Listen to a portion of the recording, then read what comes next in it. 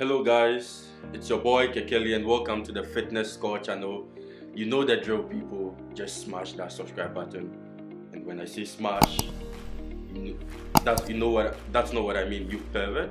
Okay, so in today's video, I'm literally going to be talking about why you should actually be using the chest press machines in the gym and why you shouldn't just resort to the dumbbells and the barbells and the bench presses and the inclined dumbbell presses for optimal chest growth.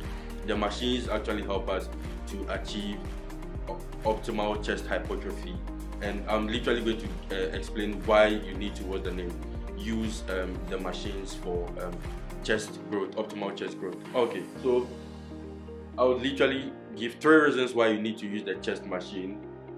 1, it actually optimizes a full range of motion through an upward pectoral movement, contraction of the chest muscles, which is also known as the pectoral muscles. With the chest machines, you are also able to overload, and one last thing is you are actually able to maintain a proper form and posture. For beginners who are actually particular about form and using lightweight and are progressively overloading, these machines actually allow you to maintain a proper form and you will be able to progressively overload whilst optimizing a full range of motion for optimal chest growth. Okay, so I'm glad you actually liked this video.